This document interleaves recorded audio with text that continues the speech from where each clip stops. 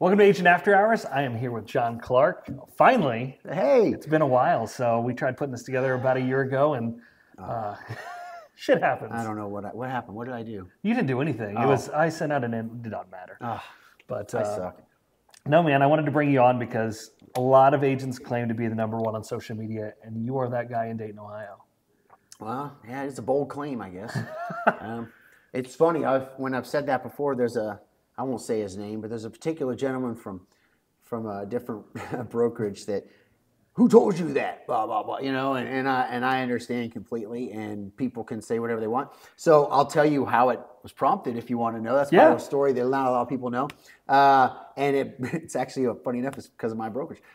So back when I first started, 2018, that first January 2019.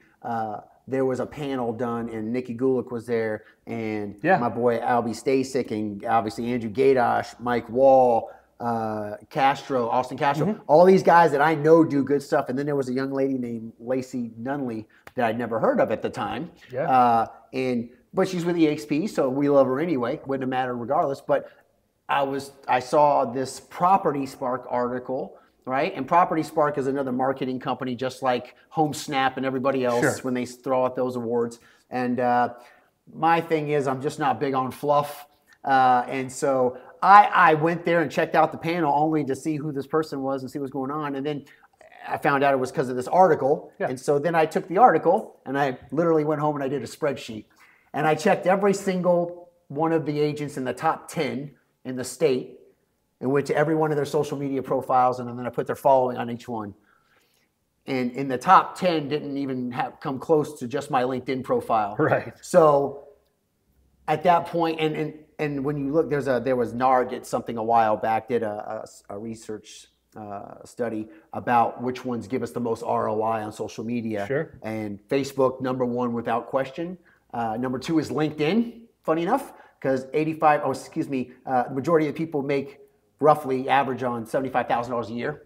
So it's nice to work with people with money. And then it's Instagram and so on from there. But Instagram is surrounded by people who pay for their followers. That's what I was getting to. Funny enough, the people that keep winning this award, they pay for their followers.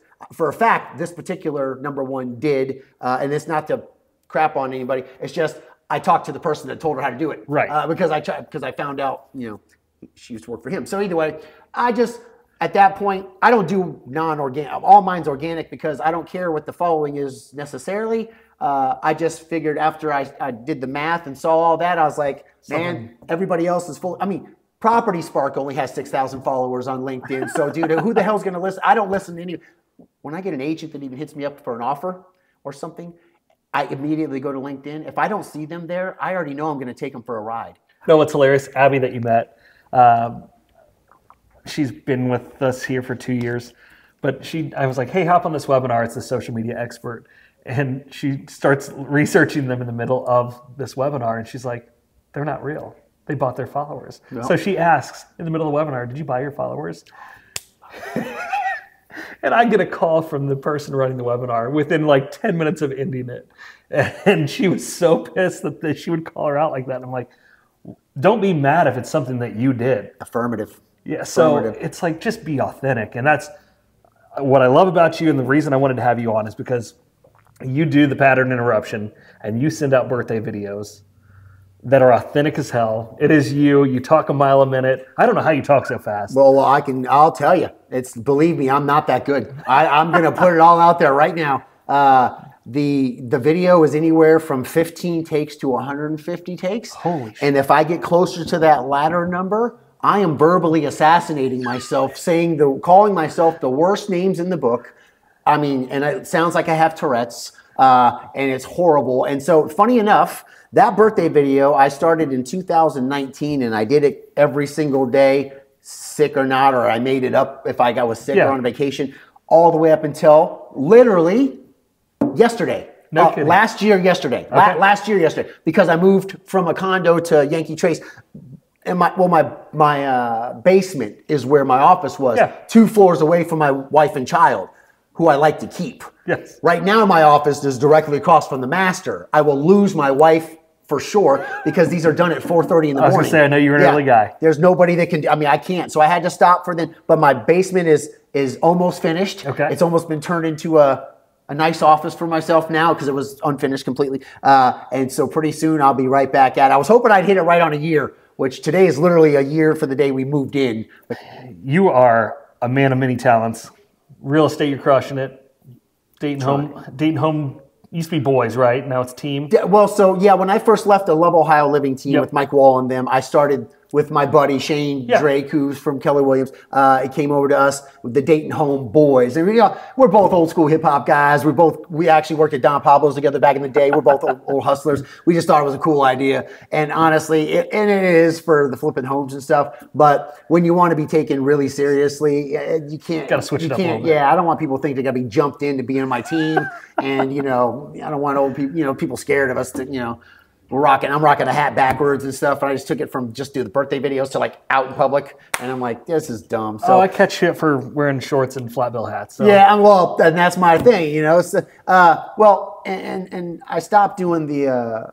We switched over to Dayton Home Team, Right. Because as we both kind of had the same idea, and then he's more in Lebanon area anyway, so he's kind of concentrating on Shane Southern. Drake Real Estate, which full support of, and then funny enough. I just dissolved the team actually this past week. All right. Because my network is a lot bigger now. Yeah. And so this 10X thing that you see me wearing all Yep. the time, that's a network that I've been working on for 4 years. And so it's way bigger than Dayton, Ohio. So I'm changing the marketing around to make it easier too. So then when my people in Cincinnati or someone else want to stick a sign in, it doesn't say Dayton Home Team, it 10X. says 10X EXP. Got it. So yeah, we're making the switch slowly but surely. But No. So you do that. You crush it in real estate. You send out birthday messages. Getting back into it. Working to You flip bikes. yeah, that one. Because I texted you about my old red line. You Yep. had one and you posted. I was like, oh man. And then now you got some Yeezys on. Yeah, this is because of my child. And I just decided at the beginning of this year now that every time I close a deal, I'm going to buy a pair of shoes.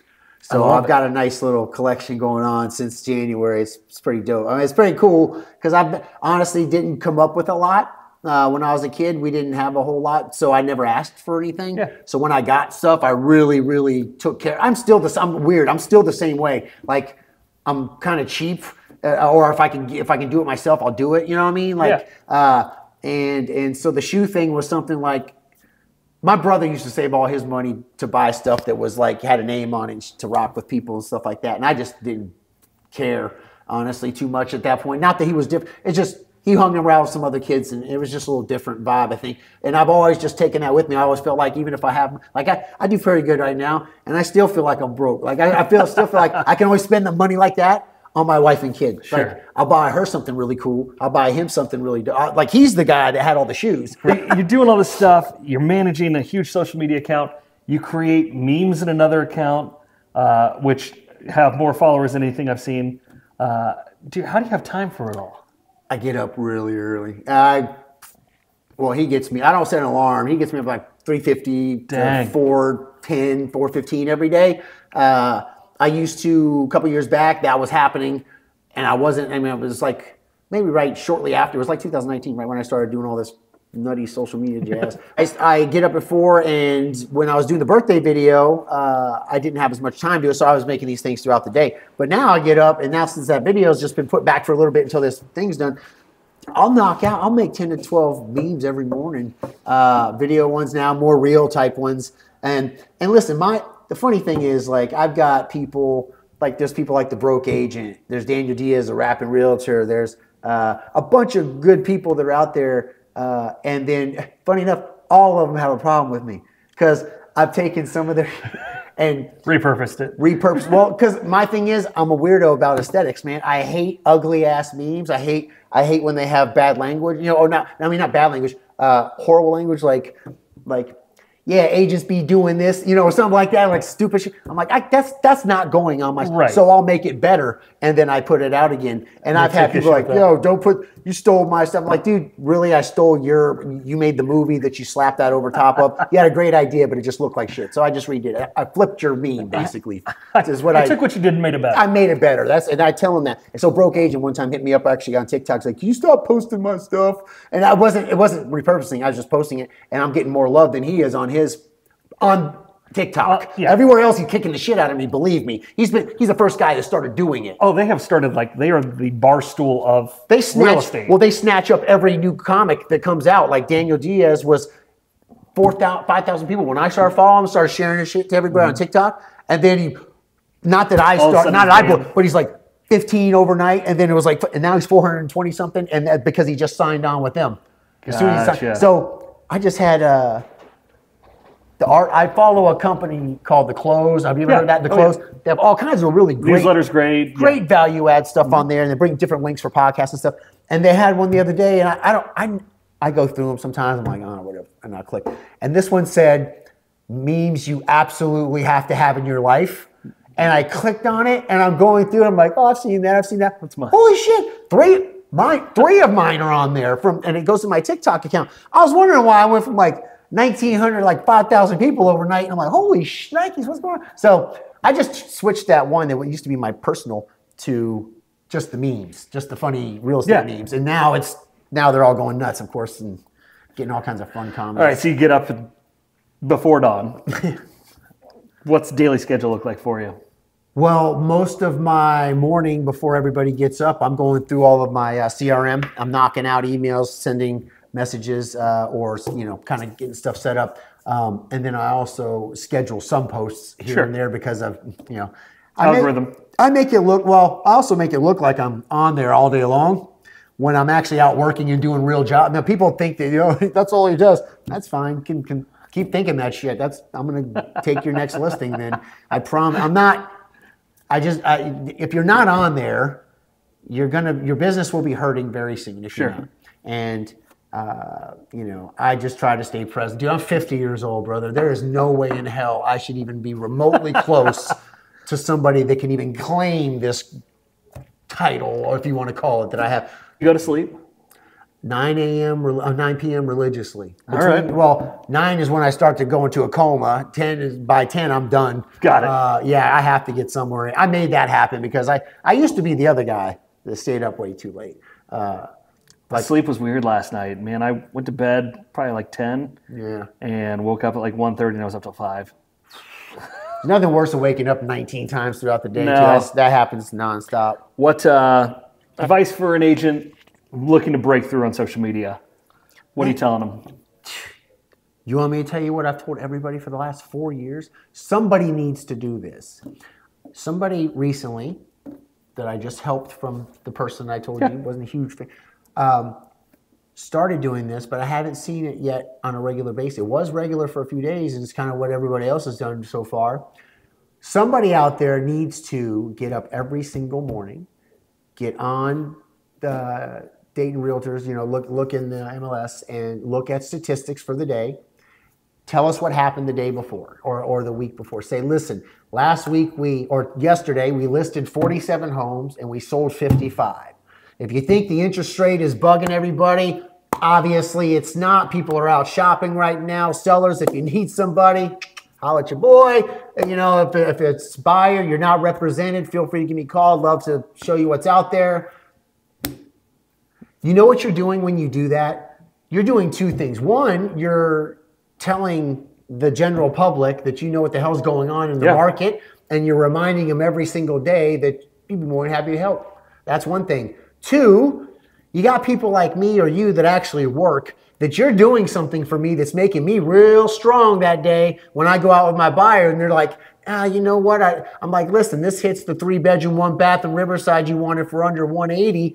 I mean, listen, we listed 47 homes in Dayton yesterday and 56 of them sold, or 56 sold. This shit ain't happening. Like, we have a shortage in homes. You sure you don't want to pull the trigger now? Press hard. Second copy's yours. Yeah. I mean, it just makes you stronger when you know numbers like that. And if they're coming straight off there daily, I'm going to follow you so I can continue to get this valuable information. Other people are going to follow you because you're probably the person that seems the most intelligent in the market. Because unfortunately, and I don't mean this to be as derogatory as it might sound, but there's only about 75% of the people in this particular market are probably soccer moms and weekend warriors. They're people that thought it was going to be easy, mom and dad, and everybody was going to buy from them, or this is a great, we've already seen an exodus. Great side hustle. Yeah. There's no such thing as a side hustle in this business, in my opinion, unless you did it for 30 years and you decide you just want to sell on the side because you got a big ass group of people calling you. Right. But other than that, no, this is a regular job that, if you're quitting takes work. If you're quitting if you're quitting a 9 to 5, weekends off gig to do real estate, so you're ready to work 50 to 60. You're hitting hitting like. That's the joke. It's I quit my 9 to 5 so I could work 50 to 60 hours a week, if not more. Oh, well. But no, you're exactly right. The content, and I'm a huge proponent right now. Agents need to be putting more stuff on YouTube. Yeah, it's evergreen content. That's what you're supposed. That's one of the best ones ever. Has always been. Oh my gosh, it's the #2 search engine. Always, Google. It's always going to be good. YouTube's huge. It's evergreen content. Incorporate it into your drip campaigns. Mm-hmm. That's the one thing that we really redid this past year with my team was, hey, we need to have everything that we preach to clients on a regular basis needs to be a video. Affirmative. Yeah, that's because nobody wants to read the crap anymore. No. They want instant gratification. No, shit. I remember when Rebar Camp came to Dayton, we helped bring it here, and I did a thing on blogging, and I was like, who here likes to read? Or who here likes to write? And I said, good news, nobody likes to read. So, same thing. My boy Larry was here. Was it the last one? The Rebar Camp that you're talking about? Was it Yeah, Larry Lee from Vantage. It's funny enough, him and I followed each other before I became a real estate agent. No kidding. And then we have since we finally connected there. It's like, what up, man? It's been cool. So, it's good people. So that's one thing I was saying is something that would probably put somebody on the map pretty quick, and it's not like you got to make it up. I mean, you're reading. You're spitting facts. Yeah. So just say, "Hey, good morning. I'm so and so Somebody's with still so gonna and report so." This morning I looked at statistics this morning, and it looks like we sold this many yesterday. Sold this many, blah blah blah, and then just give me your thing. Yes, you got to be that quick. That's 30 it. seconds. You don't even have to be live to start with. You can record and then put it on. Yeah. But just do something, and it's a value add. But here's the thing. If you consistently do it, it will work. If you do it for a few days and quit, it will not work. That birthday video thing, it was real cheesy. People laugh at me, call me an auctioneer. They always wonder how fast I can talk until I finally tell them I am not even close to being that good. It's just from a ton of screwing up and keeping doing it until it's finally done. And then when I feel like it's finally okay, and I'm my own biggest critic, I throw it out. And the really cool thing is now when I go to dinner with my wife and stuff like that, and we go places for the last 2-3 years, dude, people come up to me, kids walk up to me, guys. The last guy walked up to me, his brewery, man. I thought I owed him money. He looked at me, as eyeing me and shit. I was like, dude, what's going on? And he's like, man, are you that dude that rocks the hat backwards and talks really fast and birthday videos or something like that on LinkedIn? And I'm like, whenever they say LinkedIn, I like it so much more than Facebook or anything. Don't get me wrong, I love anybody that would check in and follow me, but when it's LinkedIn, it's pretty impressive. And a guy at 4 o'clock in the morning 2 days ago said the same thing. Man, he goes, he knows Gaydosh too, which really big fan of him. He's my good friend of mine. And he goes, I think Gaydosh sold my house out at Lake Lock, or my sister-in-law's place at Lake Lockridge. Well, I guess, hey, by the way, and he's a fit dude, really well dressed, and he was like, hey man, by the way, I love the way you market yourself on LinkedIn, man. It's different than everybody else, and I just dig it. And I'm like, dude, coolest compliment in the world. Like, that was cool. I mean, like, I didn't try to ask him for business, anything like that, man. He's calling you. Yeah, no, well, or he might call Gaydosh. Yeah. I don't, it wouldn't even matter. But it was just the fact that he recognized it and said, I like that it's different than everyone else. Right. That was the cool thing. Like, I mean, they're like, we're sitting there at G's and, Mom, is that that guy? Is that that guy? And I'm like, oh my God, no way. And it's poor man famous. It's poor man. It's like Dayton famous, but it's cute. It's funny. And when it's around my wife, I really like it. It's really, she thinks it's cheesy, but I like it. Oh man, I love it. But if you want to, all people, new agents and older agents who are stuck on, what to do, not doing anything. Yeah. Literally, I think what's probably worked for me the best is the fact that I'm consistent. But I talk about, if you want to break it into percentages, probably about 25% of my stuff is motivating stuff. 25% of my stuff is about my family, my wife, my kid, my dog. friends, family, stuff like Shoes, that. bikes. Shit like that. Yeah, personal stuff. So you know who I am. Yeah. Because your vibe attracts your tribe, dude. I only want the people who are hip to this and they can handle this shit and kind of find it interesting. If you think I'm a dick or you're just like, whatever, I don't know. I'm trying to weed out everybody. And that's another thing. You could be very deliberate about your social media and change everything. That's what I've done is every time I do that birthday video is the second thing I'm doing. First thing I'm doing is looking at who you are, where you're from, and I'm trying to figure out what our connection is. So I don't care. If you're in my market, I've got a good chance of possibly recruiting you just because you're in my market. I mean, not a good chance. I'm saying I'll more than likely talk to you before I'll talk to the guy in Cleveland from RE/MAX. Right. I don't need him. Sure. Unless he's some badass, crazy dude that does some weird shit like me that I'm like, wow, that's pretty cool and I want to steal his shit. No, I'm sure. Yeah, I'm just kidding. But something, or I find something cool about him, then maybe. But I don't really find that too often and outside of my brokerage, and it's not on purpose. I'm sure there's some gangster people out there. My entire network is almost EXP. I mean, my phone, I've got 1 million agents around here that I've worked with. But I just gave a referral outside of EXP 2 days ago to a Keller Williams guy because he's a dude who graduated with me at Hondros, and he's the man, and he geographically lived really close to where my client was, and I was going to be gone for 3 days, and I don't want to struggle. And sure as shit, when I was gone that weekend, put her under contract. I'm like, client's happy, you're happy, dude, he's happy. that's the thing. In my loan, I was like, man, I bet you're mad that you didn't get the. No, absolutely not. Because if I would not have been there, we'd have zero. And my client's like, dude, and it made me look like a pimp, dude. I'm like, she's got a husband who has PTSD, and one of the issues is when change happens is a big deal. Yeah. So to do that, to make that change, and I said, listen, man, this cat he's a soldier, by the way, or previous soldier. I'm like. I was like, he's one of my favorite people in the whole world, and geographically, he lives where you keep on trying to find a home. I'm like, he can jump on it in 2 minutes. I'm like, dude, if you pass it through Congress with him, and let's see what's up. And then I got back, and Monday I got the news. I'm like, dude, Hell yeah. All right, man. Any last minute words of wisdom? Just don't try to do what I do what you do, but just do it consistently. Like I said, I don't even think I finished that last part. Just do a little bit about you, a little bit about your business, but don't make it all about that, because the people that you want around you that are going to work, love and trust you and all that are people who dig what you're doing. So if you're into bikes, I do that. If you're into boats, no, I love that you said hit those people. Find your tribe. Dude, you know what I'm saying? Like if you're a extreme sports person or something, or that, what the hell, CrossFit stuff. Obviously I don't do that shit. I run around the shower to get wet. But do go that route. Try to hit that sphere. That's the easiest way to do it. I mean, honestly, that's what Nikki Gulick did. Yeah. She getting out, networked like a champ, and blew up. You know what I mean? So anyway, thank you for having me, brother. I appreciate it. Thanks so much for joining. Sorry if I was all over the place. No, that was fantastic.